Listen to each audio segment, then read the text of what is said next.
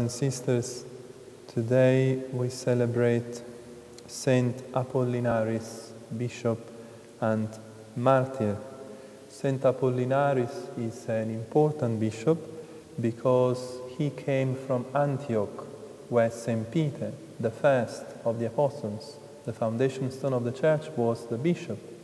They came together to Italy, to Rome, and Saint Apollinaris was consecrated bishop by Saint Peter and assigned to the seat, to the diocese of Ravenna. So we are right in the 1st century now. Saint Apollinaris unfortunately had to face many persecutions in his diocese. He was indefatigable in preaching the gospel, but many times beaten by his adversaries and enemies. He was able, during a very strong persecution by the Roman Emperor Vespasian, to be hidden for some time to escape this persecution. But eventually he was found out and beaten tremendously, savagely, and then he died. He died in 79. Saint Apollinaris, for his position as a companion of Saint Peter and being directly ordained bishop by Saint Peter, is very important for the succession, the so-called apostolic succession. So this means that the way Saint Apollinaris was put in charge, appointed as the pastor of this diocese in Italy, Ravenna. If you go to Ravenna, you see a magnificent basilica built in his honor in the 6th century.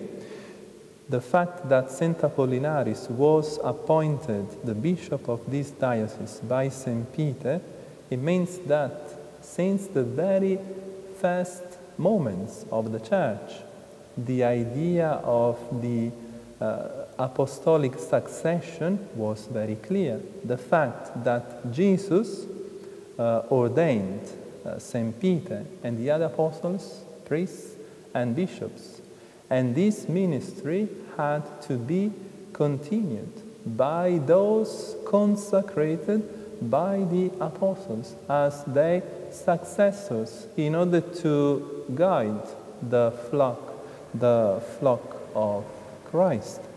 So the idea about the sacrament of holy order was clear since the beginning, and the fact that this priesthood entrusted by Christ to the apostles had to be handed on in order to continue till the end of time the mission, the ministry of the Church. Finally, my dear brethren, we can also reflect on an important teaching that we find in today's first reading in the first letter of Saint Peter, the Apostle Peter, writing to the Christians. And we have a mention in this epistle which is important for the doctrine that I just mentioned, this apostolic succession. St. Peter says, "Dearly beloved, the ancients that are among you I beseech, who am myself also an ancient and a witness of the sufferings of Christ." Let us stop here and reflect. In the original, we translate with the ancients, seniores. These ancients actually are the priests, because the original word to define a priest is the one who is the older, because he has received by Christ the ministry of guiding the people.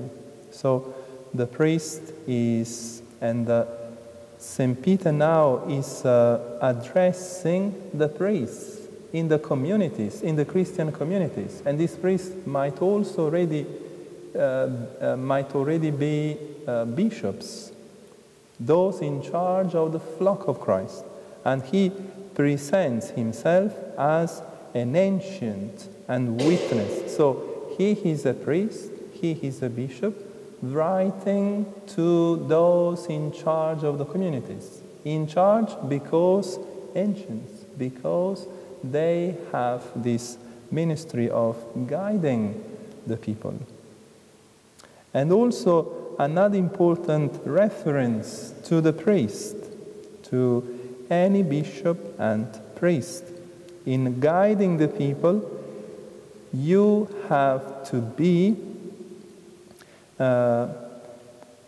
this is literally, neither as lording it over the clergy, but being made a pattern of the flock from the heart. This is the identity of the priest, to be a pattern of the flock from the heart. In Latin it's even more expressive, sed forma fatti gregis ex animo. Each priest, each bishop has to be himself the form, the pattern for the flock of Christ to look at and to imitate. If we want to guide the people, we have to be ourselves that example of shepherd in order to flock the people of Christ. And this pattern made from the heart. So with the whole life to become that figure, that shepherd, in order to represent the only shepherd in the church, Jesus Christ our Lord.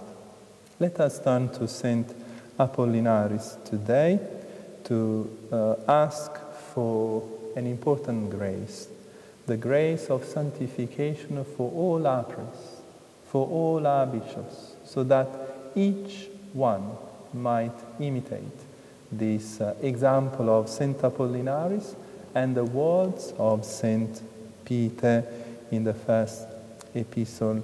Let us also pray, my dear brethren, for all your intentions today in this holy sacrifice of the Mass.